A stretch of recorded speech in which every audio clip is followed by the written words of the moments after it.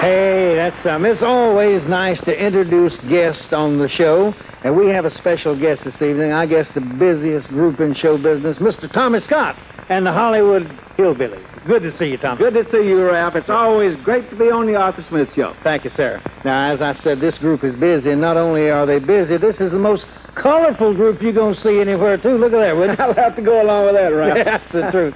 Hey, Tom, I understand you got a record out that's moving along nicely in a lot of areas, and I'd like for you to do it for our audience. It's called Don't Blame the Car. Blame the devil at the wheel. Let's hear it. What about it? Here we go.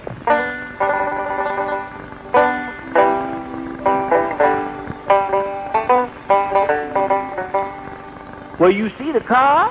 Yes, we see the car. Well, it's a pretty car. Yes, it's a pretty car. Now you can trust the car. Yes, we trust the car. 'Cause it's a good car. Yes, it's a good car. Roll Roll on, sweet chariot. Don't blame the car, blame the devil at the wheel. Roll on, sweet chariot. Don't blame the car, blame the devil at the wheel. Now, brothers and sisters, both near and far, Yes, sir. I'm taking my text on the automobile car. I'm going to preach about that beautiful, innocent traveling machine. Amen. Proudly waiting in the showroom just to be seen. All right. Now, some folks say that a car creates a lot of sin. Yes, a lot of sin. But look back over your shoulder where it's been. Well. And if there's been some sort of a dirty deal, well, don't blame the car, blame the devil at the wheel. Roll on, sweet chariot. Don't blame the car, blame the devil at the wheel. Roll on, sweet chariot. Don't blame the car, blame the devil at the wheel. Now the car can't help what you make it do. Yeah, and you better be glad it can't talk about you. Cause some gal's been telling how she had to get out and walk. And you know that's gonna make all the good people talk. Hallelujah, brother. Don't be a dirty heel and go around bad-mouthing the automobile. Cause you can go to hell for lying just the same as if you steal. So don't blame the car, blame the devil at the wheel. Roll on, sweet chariot. Don't blame the car, blame the devil at the wheel. Roll on, sweet chariot. Don't blame the car, blame the devil at the wheel. Now you claim the car payment take all of your dough. Take it all. And you know darn well that that ain't so. No. You go out, spend your money, and have a lot of fun. Then say it took it all to make the motor run. Your kids got no clothes nor half enough to eat. While you out fooling around with somebody in the backseat. Hey, you better stop looking, listen for somebody squeal. And don't blame the car, blame the devil at the wheel. Roll on, sweet chariot. Don't blame the car, blame the devil at the wheel. Roll on, sweet chariot. Don't blame the car, blame the devil at the wheel. Roll on, sweet chariot. Don't blame the car, blame the devil at the wheel. Roll on, sweet chariot. Don't blame the car, blame the devil. Tom, I'll tell you, that's good. Hey, how are you? It's good to see you, Tom. Well, my brother Ralph was out here a while ago, and he was telling me that he saw a man out there in the backyard of this place and is about 7 feet tall. He's a cowboy and one of the biggest. Who was it? Who was it? Yeah. The one and only Sunset Carson. Bring him on here. I want to talk with him for a minute.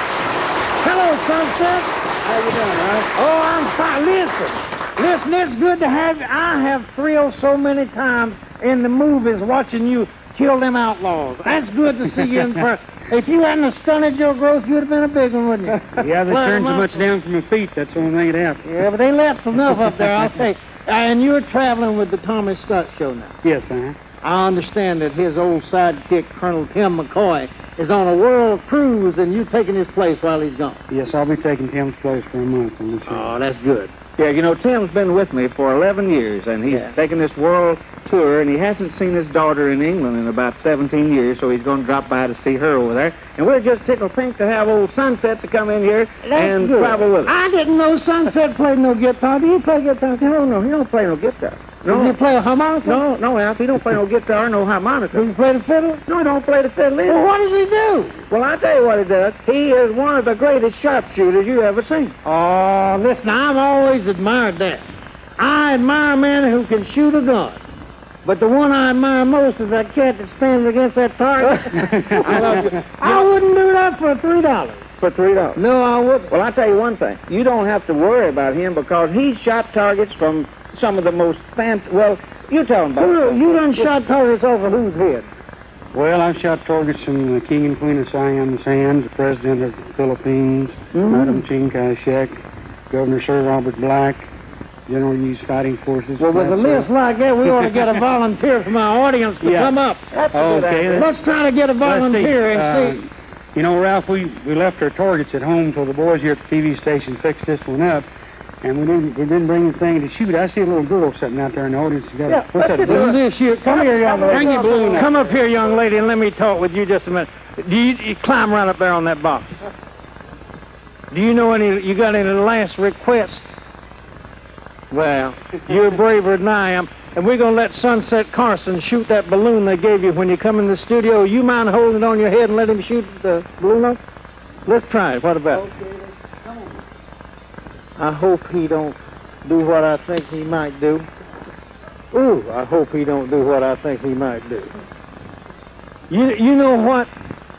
When you finish up here, Tommy Scott's going to give you $5 for doing this. That's what he told me. And we're going to have that gun ready to go in just a minute.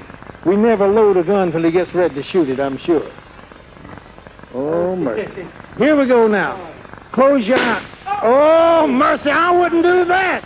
No, Sunset, I would. Congratulations. Tommy. Little girl, don't say nothing to him. Why don't you get over there and let him shoot one over your head? No, I got a better idea, hadn't you, Sunset? Yeah. Let's let Alf do it. Let him hold one in his mouth. Yeah, let's go on over. You want me to stand? You're crazy. Yeah, what would I do if he hit me? Well, we'll get us another boy.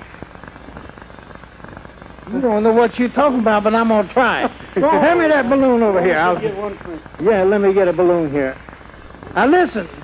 You ain't nervous, are you, Sunset? No, I'm a little bit nervous. You're a little bit... How come you're nervous? Well, I've never done this before. Oh, mercy. Let's hope you do it this time. No, you got nothing to worry about, Al. If I hit the target, you got nothing to worry about. If you hit it, you got nothing to worry. I got nothing to worry about. And if I miss, you still got nothing to worry about. I'll tell you one thing. If you shoot me with that thing, I'll never speak to you again. All right. You tell me when I get right here now. Okay. Already cut that off just about 2 inches from his nose, I think. Right. Go ahead. Hey! Oh, mercy, I'll say I'll be no more good today. Congratulations to you and me both. And, Tommy, thank you for coming along. It's always our pleasure. Thank you, sir.